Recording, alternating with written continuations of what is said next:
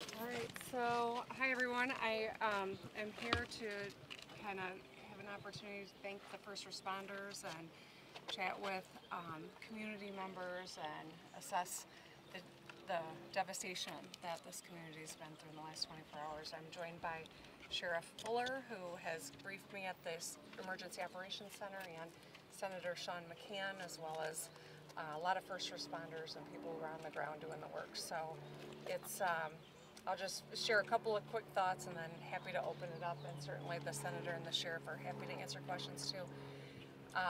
Feel very lucky that this didn't result in fatalities, but the devastation's real. There are a lot of displaced families, a lot of businesses that have been that are going to struggle because of the wake of this, and that's why it was important that we declared the emergency last night so that we can expedite support. State departments are on the ground, from Department of Transportation to the state,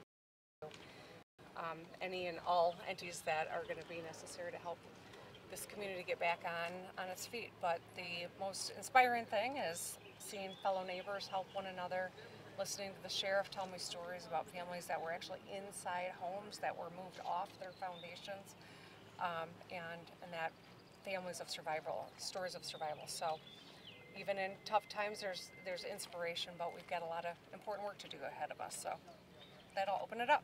Governor Whitmer, this isn't the first time that we've seen a mobile home community decimated after a tornado. We had this in Gaylord just a few years ago. Is there more regulations that can be put in place to keep people safer in these types of situations who live in these communities?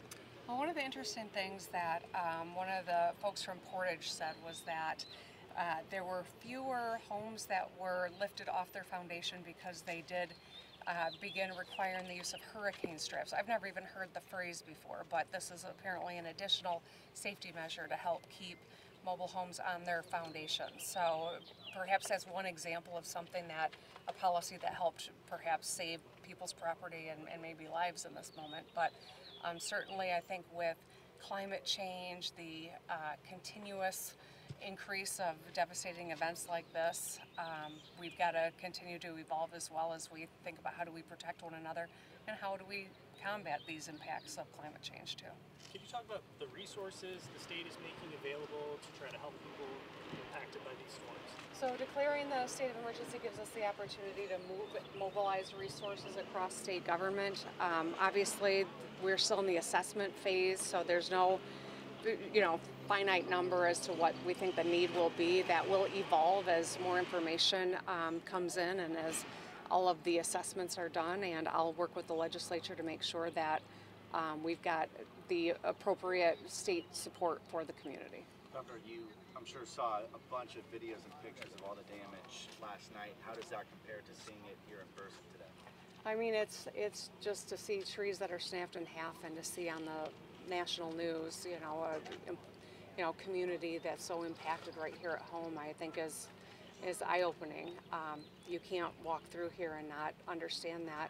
While we feel really lucky that people lost their lives, we know that a lot of people lost everything they have, and so it's a profound sense of gratitude that everyone's alive, but also lost because some people lost everything, and that's why pulling together and supporting one another is really important.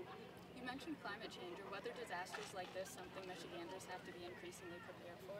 I think so. I think it's undeniable that when you look at from the tornadoes that swept through across I-96 last year, or Gaylord, or the incredible flooding events that we have swamped our highways, and yeah, ice storms. I mean, we're seeing intense impacts from climate change, and so I do think that it's important that we acknowledge that as we try to build out systems that keep us safer, but also curtail our impact on climate change as well. What do you make of the community response? You've seen people starting to bring food and other necessities. Does that surprise you at all? Just seeing people coming forward like that? It doesn't surprise me one iota, but it is always wonderful to see in the wake of a really scary event how communities pull together. And I know that Sheriff Fuller and Senator McCann and I were chatting a little bit about how people just started showing up. Soon as the tornado was gone, people whose homes were intact came out to help those whose weren't, and started within minutes of the tornado leaving.